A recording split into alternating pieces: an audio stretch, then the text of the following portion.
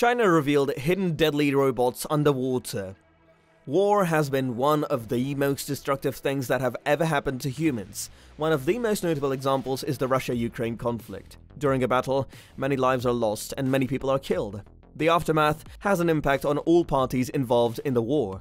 During a battle, humans are killed as a result of collateral damage. But what if we can avoid this by eliminating humans from war entirely?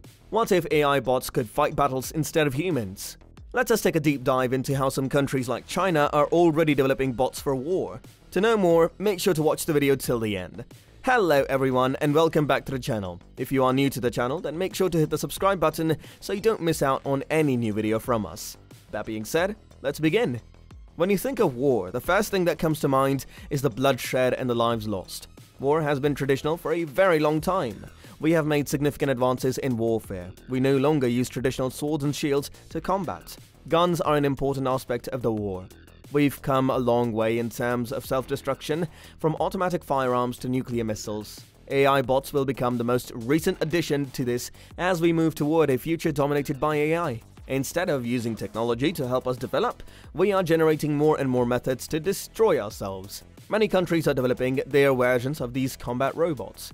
It is already a known fact that AI bots are going to take away our jobs, and more people will continue to lose jobs.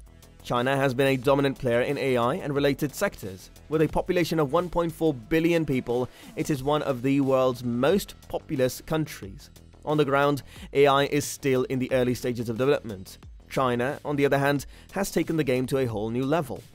China has already begun to construct underwater AI bots capable of fighting conflicts. These bots can attack enemy ships with torpedoes and are untraceable.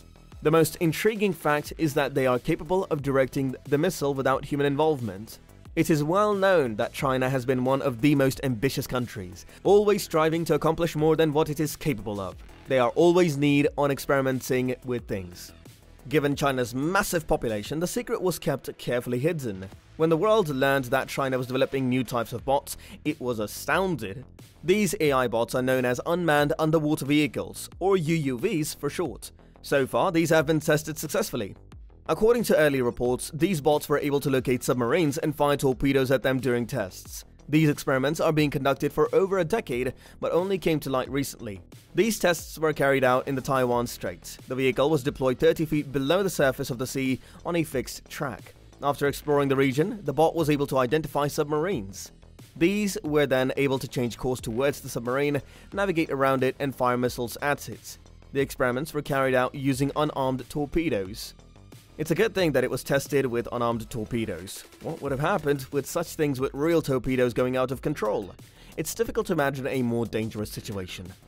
This bot, like all the other AI-powered bots, used the detectors it was equipped with to gather data from its surroundings. To make judgments, this data was then run through a complicated machine learning algorithm. It was easily able to launch missiles at the target after it was able to finalize the target. Even in the context of modern developments, this is remarkable. If this was maintained a secret, did China reveal this to the outside world? This was meant for Taiwan. Japan has stated that it will work with the US forces to safeguard Taiwan. China responded by saying that Japan was building its own grave by backing Taiwan. Taiwan and China have been at war for a long time. Perhaps we should create a list of nations that are not at war with China. China also warned that Japan would be unable to win a war against China because it lacked the necessary technologies. Unmanned underwater vehicles are already being developed by shipping companies and navies around China. The only difference is that these bots have been sent to war. But with the recent developments, it has become evident that this will happen soon. Many of these UUVs were discovered by a fisherman in various parts of Asia. Perhaps the bots are unable to identify fishermen after all. There are also different variants of these bots. Gliders, which are self-driving bots used to study water, are one type. It is largely built of metal and is around 225 centimeters tall. At first appearance, you might think it's a missile, but it's not. Many researchers have been working to build such technology, and they believe that the necessity for such technology is essential as we approach the AI age. It is also said that these bots can be used to make multiple attacks on the same target at the same time. Another major advantage of these kinds of bots is that they are accurate and precise, unlike human-guided launchers, which can be inaccurate and might miss the targets. But the major disadvantage is that these just shoot at the unidentified vehicles as soon as they see them. but with humans, have to wait for confirmation before they can shoot at the target. The key factor is that the enemy ship won't have the time to react to such attacks, as the shifts are unexpected. This makes these bots more lethal. These are just killing machines that are designed to perform only one task, which is to shoot down unidentified vehicles. What do other countries think about this, and where do they currently stand? Today, the use of AI has become common in warfare. Many governments are using artificial intelligence, AI, to fire missiles or to stop missiles from being shot at them. As an example, consider Israel. They used an AI bot to intercept the rockets fired at it by the militants. These were able to save the lives of many Israelis. Drones were used to accomplish this achievement. These drones can move and attack in unison, eliminating the need for a human operator. These just require one human operator. This operator must provide permission for the drones to attack the targets. According to legend, the Israeli defense was capable of carrying out more than 30 missions. More drone technologies are being developed in several other nations as well. Drones, in addition to delivering meals and recording videos, may also be used to murder you. This makes things worse and scary. Even the US has such underwater tech that they use to scout the waters. This is known as Orca. This tech was developed with the help of Boeing. This project was started way back in 2017.